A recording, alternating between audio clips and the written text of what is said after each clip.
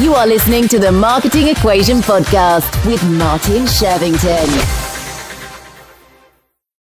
Hello everybody, I'm Martin Shervington. This is the Marketing Equation, and I'm joined today by Jonathan Sedger, who's going to be talking about video. We're going to be talking about video, marketing, strategy, what you need to be looking at, and how to make benefit from it for your business. That was just about a sentence, passable. Okay, hi Jonathan. Hi Martin, how are you? Very good indeed. So let's begin. Where are you? I'm in London. We are a startup that is a year old. My background is that I worked in a number of creative agencies, also in London, for about 8 years. I was involved, most of the work I was involved in was business-to-business marketing with some large global professional service firms, and everything from kind of brand work and all forms of communication, and also a lot of video content as well. But I saw that a lot of B2B businesses, even though online video has been around since 2005 when YouTube put their first video on there, it's been around for over 10 years now. B2B hasn't really got to grips and is nowhere near realizing the full potential of video, and there's a number of reasons why I believe that's the case. And I kind of saw this opportunity, had been wanting to found a business myself for a long time, was looking for the right opportunity, and saw that opportunity. And we're a year in now. As I'm sure you know, like for most startups, it's been a bit of a roller coaster year, but we're doing really well. We've got a couple of amazing clients now. They're big global. One of them's a big global brand, we're set for some really good growth. And I think the whole industry, everything around video, is kind of exploding at the moment. Yeah. So it's a really interesting area. Awesome. So let's dive in. I'm going to ask the most dumb question you could imagine, and then you're going to have to make up an intelligent answer for it. Sure. Fire away. It may not be as dumb as it sounds. What is video now? I think video now really depends on where it's being used. So I think with consumer brands, the way that consumer brands are using video is a lot further ahead than B2B marketing. And really, I think the sort of main reason for that is that they've been advertising on TV since the 1950s. So they're used to video as a medium. In different guises. Online video is still fairly new, but they get how it works. In B2B marketing, it's kind of, at the moment, it's very kind of promotional focused, like a lot of B2B content, it is really dry and boring. Now, in B2B, it's got to be very serious in certain circumstances, but ultimately, whoever we're marketing to, we're not actually marketing to businesses, we're marketing to other human beings. And whether you're at work or whether you're in the supermarket, in Waitrose or in John Lewis, wherever you might be, you're buying for a number of reasons, because of needs, because of emotions, and that doesn't change when you become when you go into work as a business. Those triggers are still the same. So I think that's one of the sort of areas where B2B has got a long way to go with video. And I think also in terms of video as well, it's becoming entrenched in every area of our lives, in our personal lives, on social media, in the way that we consume video content. I mean, I now consume most of my content either on YouTube, Netflix, or Now TV. I stream the majority of my content, and I think that's a trend that we're going to see that's going to kind of increase exponentially over the next kind of 10 years. And I also think at the moment we're just seeing the infancy of online video. We had the digital revolution when everything became digital. We're kind of at the mobile revolution stage, and I genuinely think that we'll see a video revolution. So communications, video will become the go-to medium, because it's a lot more humanizing. The way that the digital revolution has kind of changed the way that we kind of shop and we interact on social media. And video is a fantastic way of humanizing digital communication, because if you go on somebody's website and they've just got some pictures and they've got some copy on there, 70% of the buying process happens online in B2B now before somebody actually speaks to a salesperson. So actually the human interaction is removed out of that situation.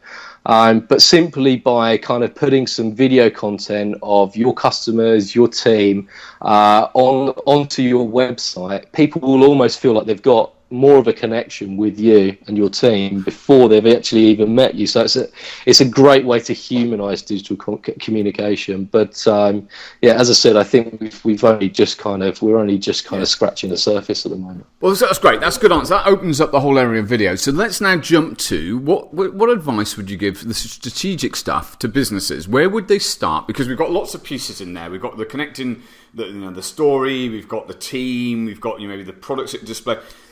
And if we just jump to a strategic level, how should they plug this into their overall marketing strategy, do you think?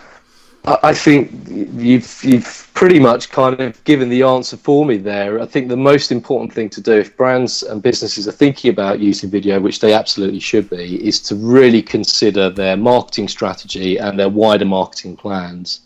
And before they start creating any video content, actually work out where can video add the most value for them.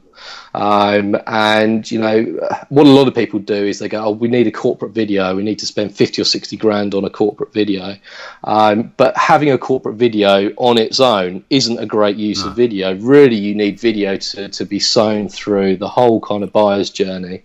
And it could be that actually that 50,000 would be better spent on creating other kinds of video content at different stages of the buyer's journey. So I just say that might not necessarily be the right thing for some businesses. It might be that it's better off that they start off with that corporate video, but approach it strategically like you would any other marketing activity.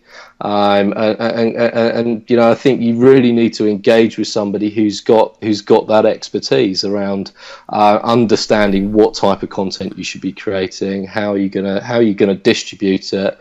There's a whole raft of different things that you need to consider when considering a strategy and thinking about how that video strategy will fit in. But you've got to think about it. That's the point, isn't it? As opposed to just going, right, an operational level, let's go and employ somebody or go and do it ourselves,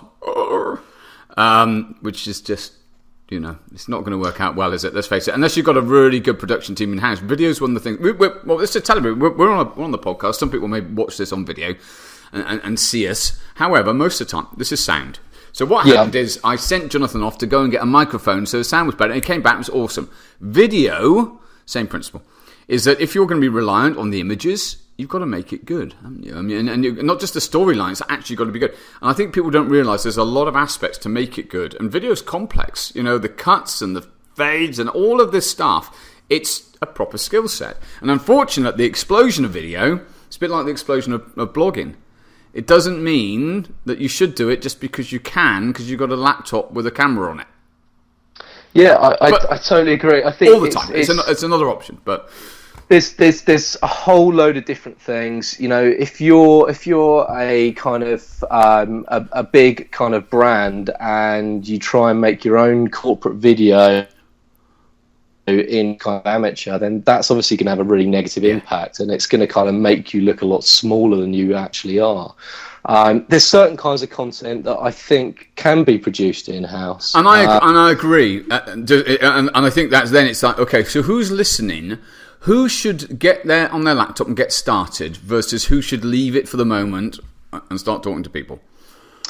I think before anybody starts creating video content, they should really kind of figure out how they're going to produce it and kind of at least get to a stage where they can get, as you said, decent sound. One of the worst things in any video, if you've ever watched a how-to on YouTube where the video sounds like this, it's just so distracting. You can't watch that content. So you need to figure out at least how you're going to kind of make it sound good. Try and get a fairly decent lighting set up.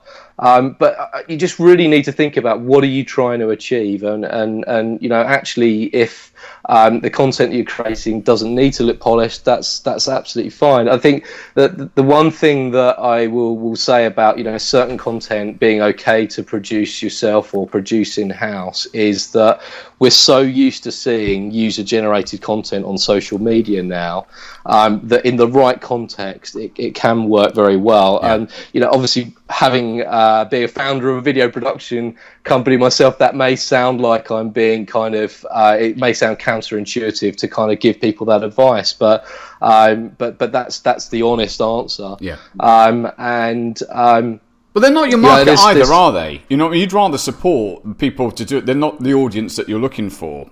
And I think there's other areas like you know, salespeople and social sellers. Then you know, there's no harm in, you know, creating content on your iPhone and using that, because ultimately your personality is coming across.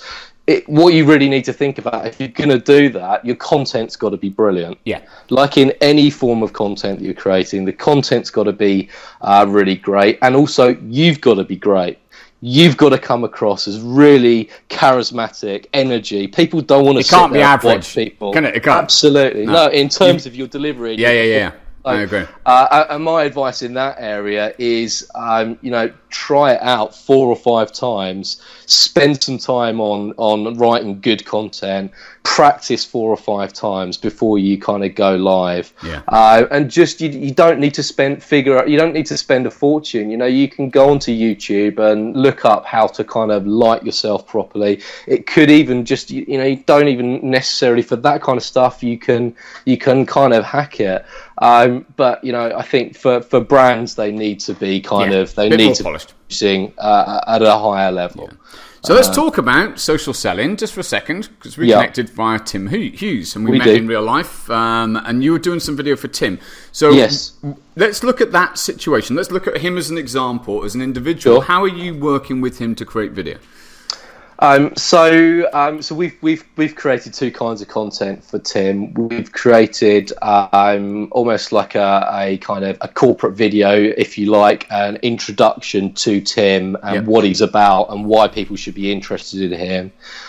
That's to live on his website, and we've also done something similar, introducing his book and why people should buy that. So that's great content.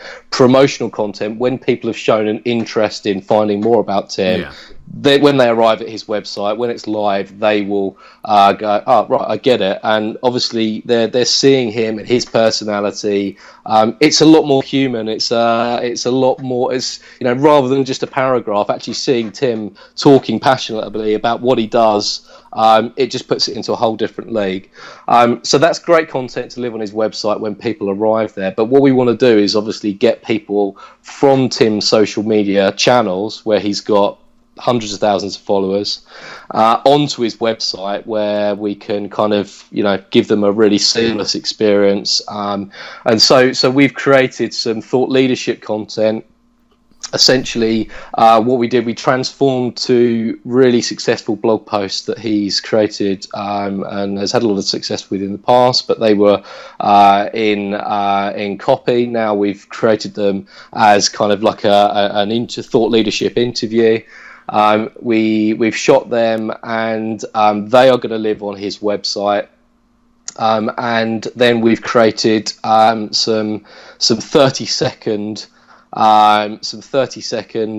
snippets of those longer videos, which we're then going to distribute on social media, so people get a little taste for what that thought sheet leadership content's about. To watch the full content, they then click on a link and go to the website.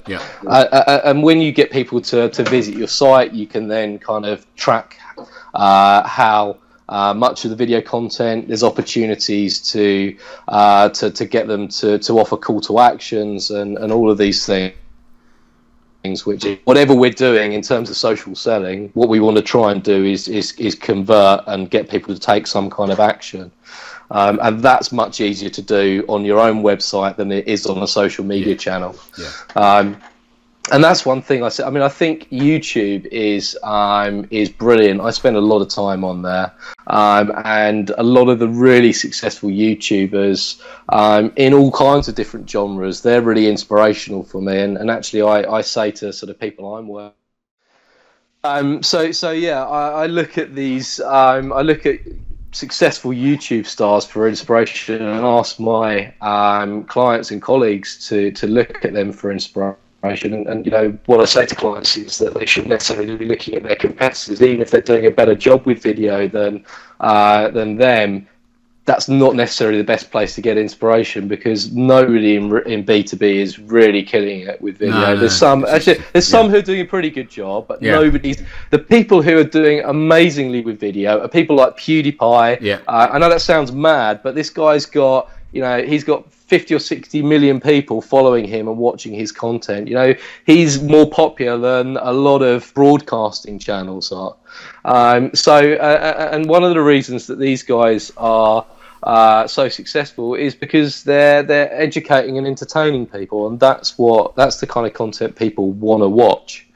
But YouTube is a fantastic place. I think if you're somebody who wants to grow a kind of an entertainment audience that's got wide appeal to a lot of people, or you're a consumer brand that wants to build a community and build a hub of video content, then YouTube's a brilliant place. I'd advise any business that's got video content to be on YouTube. But the main thing is to think about, where do you ultimately want to send your social media followers when they're viewing your content? Where's the hub? Where do you want your videos to live? And YouTube is a search engine in its own right. It's the second largest search engine to Google. But it's ultimately, there's so many distractions on YouTube. There's other people's content being served up. There's adverts. There's all kinds of stuff. The best place for your video content, especially if you're a B2B brand, is for your video content to live on your website. Because ultimately, exactly, and there's loads of great ways to deliver a kind of a YouTube level experience in terms of the way that your content is served up, but to do that on your own website. So again, fitting it back into the overall strategy, which is you want people to visit, you want people to engage within the site, to fill in a form, to contact you, etc. So it's all part of that. That's what we're trying to do for Tim. We're trying to sort of make his website a hub of content. He's got some fantastic blog content on there, but I think that the video content just takes it to a next level. Awesome. Cool. You can hear I've got a slight dog growling in the background, which I can't shut up. So we'll continue as we move into the last section. Live streaming. Where you at? Yes. So live streaming, I think, is brilliant. I think there's lots of opportunity. I think what live streaming does, it creates urgency. When you're offering up video content that's kind of on demand and people can watch it any time, there's kind of less urgency. But if you say it's a bit like a kind of webcast or webinar, all of these kind of things. But I think where we're aiming to get to is is my sound all right still? Yeah. Where we're aiming to get to is that actually that you have a much nicer visual experience with live streaming. So I think stuff like apps like Meerkat and Periscope are great for kind of consumer level, and also even for brands as well. But there's an opportunity to take it to a next level by offering, you know, for bigger brands who've got the budgets, streamed live video content that's at that sort of high broadcast kind of quality level. And I think actually if you are one of these big technology companies and you've got an amazing event happening and you've got global industry thought leaders having like a fireside chat there, why not broadcast that? I mean, you can obviously use that content on demand afterwards, but you know, I think webinars are valuable, but I think there's a better way to do it, and I think that's what we'll see, and it's something that we're pushing, is to kind of give that same kind of information, but in a much more kind of visually enjoyable way of presenting it. Perfect. And engaging the community and getting people involved and part of it, isn't it? Absolutely. Good. Where can everyone find you, Jonathan? You can find me at Jonathan Sedger on Twitter. You can visit our website, www.whitecollarvideos.com. I'm on LinkedIn as well, and always open to speaking to new people. If people want to collaborate, if they want some kind of advice, then I'm always open to speaking to people. So give people a shout out for your email address as well, then. It's Jonathan. It's just Jonathan at whitecollarvideos.com. Right, and I'm going to spell Jonathan just because. Yeah. Jonathan. Jonathan. There you go. Just to cover all bases. Jonathan, thank you so much. And thanks everyone for listening. That was the Marketing Equation, talking today about video. Cheers, Jonathan. Catch you again. Super. Thanks. Thank you for listening to the Marketing Equation podcast, brought to you by plusyourbusiness.com and effective.fm.